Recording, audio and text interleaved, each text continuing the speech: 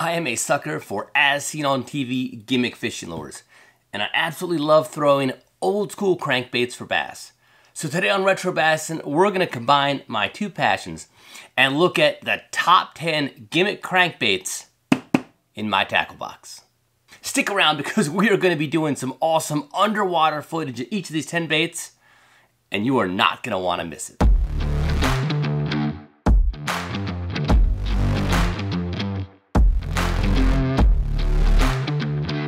Coming in at number 10 on this list is the incredible Dance's eel from none other than Bill Dance himself. And when it comes to any product endorsed by Bill Dance, let's just say I am caught hook, line, and sinker. Constructed from space-age hydrofoam, the incredible Dance's eel was truly a unique crankbait. Let's talk about its appearance for just a second. If it resembles an eel, that is no mistake. That was definitely intention when Bill designed this bait. It does have a really unique eel tail, which when you get to the underwater footage, you'll see it's got a really cool action.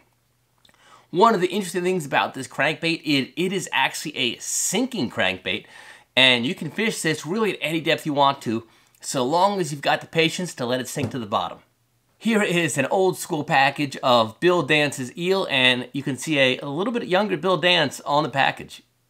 The eel was also sold in kits like this Bill Dance's eel pack, which gave you a variety of different sizes and colors of the bait.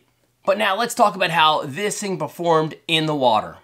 No surprise, it really does have a nice serpentine action, and you can really appreciate what that eel tail does under the water. It really goes along at a pretty nice clip, and when you add the fact that it sinks, it is actually a pretty versatile crankbait. I'll also slow down the footage so you can get a look at it there, and yeah, it has got a really nice undulating action that, oh man, you almost have to fish to appreciate.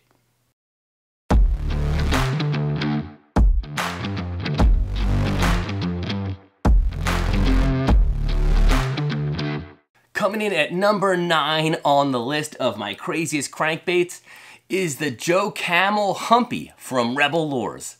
Back in the day, you could get just about any piece of tobacco-related paraphernalia you wanted from the Camel store, including shirts, coolers, and even fishing lures like this. The Humpy came in a couple of different variations, including this little topwater, which sort of looks like a camel-patterned Heddon tiny torpedo. But the bait I was most excited to get on the water was this one. While I don't know, I'm sure that the Rebel aficionados out there know whether or not this humpback design came first or the Humpy lure came first. Either way, I was really curious to see what this little crankbait did in the water. Underwater, the Joe Camel Humpy has a nice classic crankbait action, and I definitely think that it would be pretty effective on largemouth, smallmouth, and even spotted bass. The only real issue with this lure is the fact that it comes in only one color pattern, and that is the Joe Camel Tan. It definitely looks like a little camel head under the water, but hey, you never know when that might be needed to match the hatch.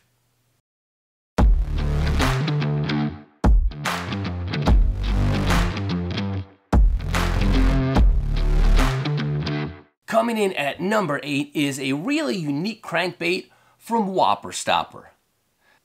I'm not sure if this thing is called the worm or the lizard, but it is definitely one of the wildest crankbaits that I've ever thrown, and definitely not one that I have seen or read a whole lot about.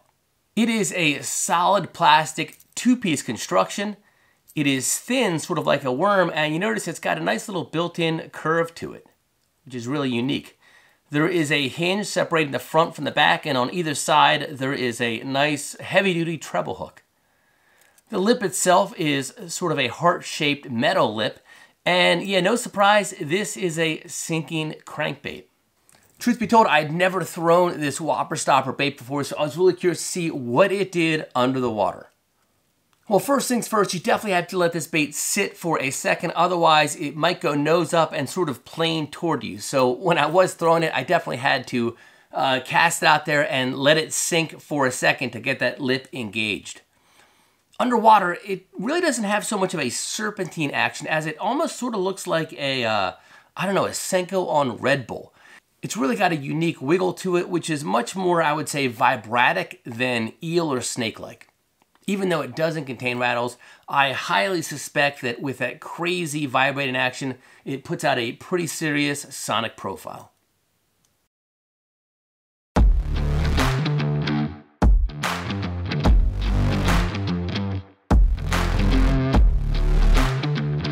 Number 7 on the list is a very unique crankbait from Aquasonic called the Whole Idea. Upon first glance, this might seem like a pretty traditional crankbait, but upon further inspection, you'll notice a hole in the nose of the bait, which actually allows water to run through the bait, coming out both the back and the belly. I think the premise of this lure is all about turbulence and try to make as much of a turbulence trail behind this crankbait as possible when it goes past. The Aquasonic Whole Idea was offered in a number of different lure profiles, including one very similar to a Bayou Boogie, a deep diving crankbait, and a shallow diving crankbait. But the one I choose to include on this list is this crankbait, A, because it's got the holes, but B, because it has one of the weirdest shapes I've ever seen in a crankbait. Underwater, it was really hard to tell how much disturbance is coming out of those holes, but it definitely had a tight little wiggle. And yeah, I've got a feeling that if you got this thing in the right depth, in the right time, a bass would jump all over it.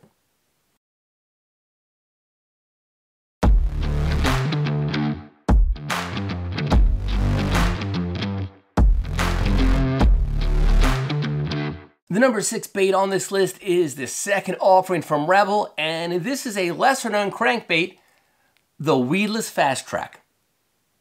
The Fastrac was an interesting line that came out from Rebel, which featured this really unique diving lip that came in a couple of different depth profiles. But this bait has to be the wildest among them.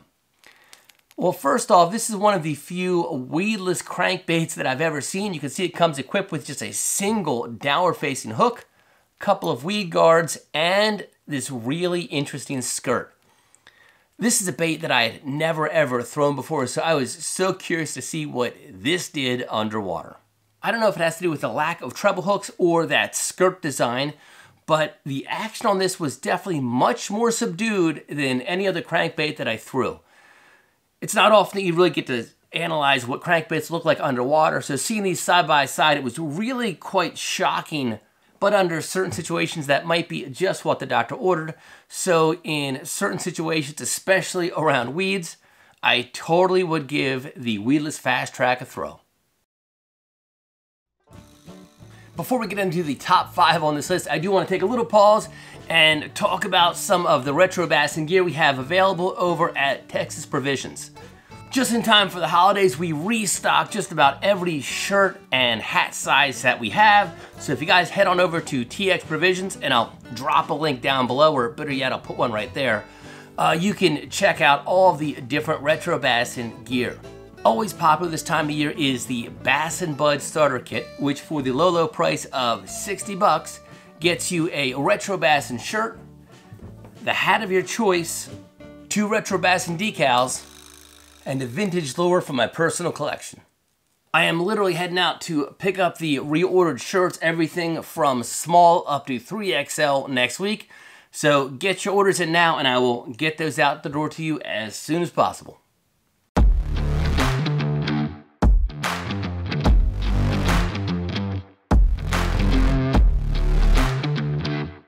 Moving on to number 5 in the craziest crankbaits in my tackle box. The next one is called the High Sport. This is a crankbait that I never have thrown before, but I picked up a few of these recently just because it's got such a unique, weird profile. It almost looks like a double-decker bus of a crankbait, and yeah, I just was so curious to see what this thing would do underwater. While I was really curious to see how this bait would perform, nothing could prepare me for the absolute crazy action it had underwater. Jumping around like a pre-storm wigglewort on hot coals, this thing was almost hard to keep in the camera frame. And I have no doubt that a bass would definitely clobber this thing. Question being, could those 2 little hooks that are on there actually do a job of securing that fish?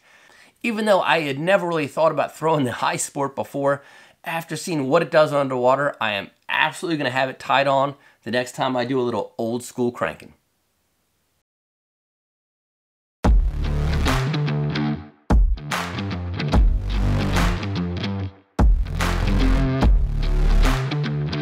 From one high lure to another, coming in at number 4 on the list is the Heddon Hi-Tail. This is definitely one of the more popular Heddons with the collectors, and I think that has to do with the fact that it's just one of the most unique looking crankbaits you will ever see. Equipped with just a single number 6 treble hook, this is definitely one of the most unique crankbaits you will ever set your eyes on, and to me it sort of looks like a little whale.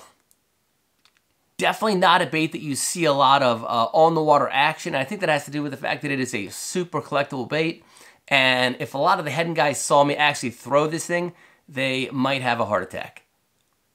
Underwater, the Hi-Tail did not disappoint, and it turns out that it is a sweet little wake bait. You would have to fish this thing on some pretty light line. I am thinking 10 or 12 pound test max, but at the right cadence, it definitely scoots along the surface, and that tail actually looks like it's pretty functional, almost acting as a reverse keel as it goes through the water. This is definitely a bait that I would throw in the warmer months. It might be a little bit late this time of year, but the Heddon Hi-Tail might just be worth a dangle next year.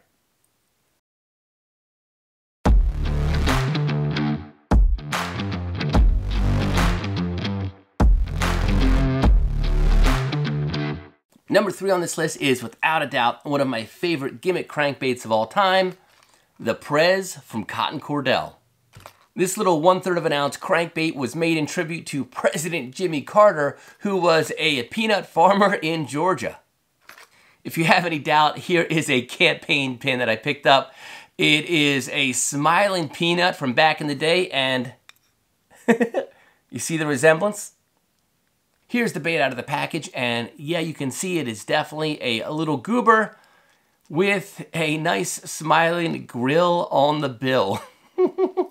I think it does have a little rattle in it, and it's actually got a nice action underwater. The bait dives about 1 to 3 feet, and if you were to fish this thing on 10 pound test in the right conditions, I definitely think that you could tempt a bass or two on a peanut. Like some of the other gimmick lures, it initially only came in one color variation, but eventually the Prez was offered in a number of pretty wild colors, none actually any more realistic. Some like gold and fire tiger. While I have never actually caught a bass on the Prez, it does seem like it would work under the right conditions, and in fact the one that I filmed with, I still got tied onto my crankbait rod because I 100% am going to catch a bass on that thing.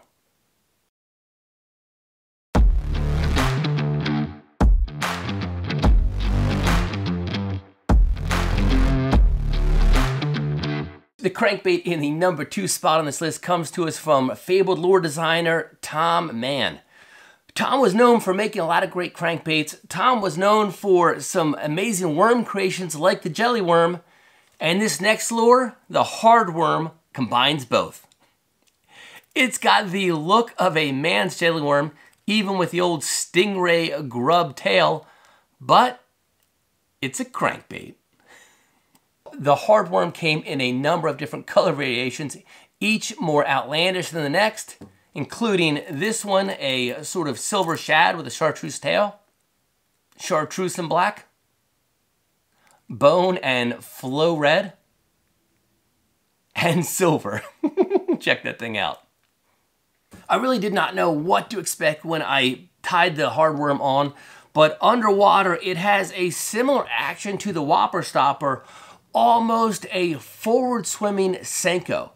It definitely has more of a quiver than anything else, and if you're ever looking to throw a crankbait the bass have assuredly never seen, the hard worm might just be your bait.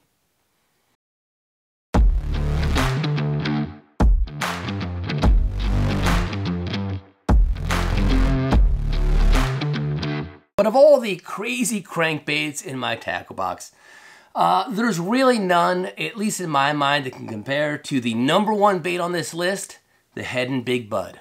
I absolutely love crankbaits, but this lure will always hold a very special place in my heart.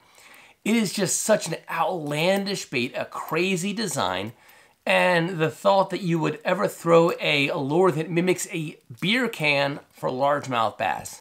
Combine the unique shaped head and lip, that crazy blade on the back which flaps, doesn't spin, and you have the ingredients for perhaps the greatest gimmick crankbait of all time. While the Big Bud eventually fell out of favor in the US market and was discontinued by Heddon, the lure still has a lot of popularity overseas in the Japanese market.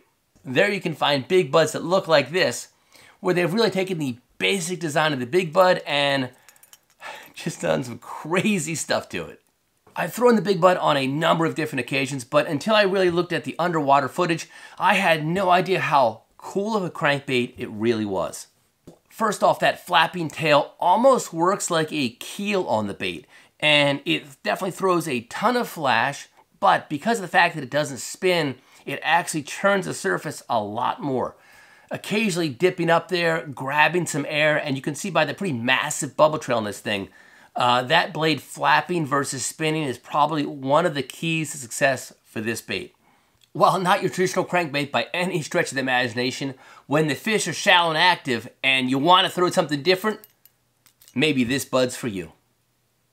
Hopefully you guys enjoyed that underwater footage of the top 10 gimmick crankbaits in my tackle box.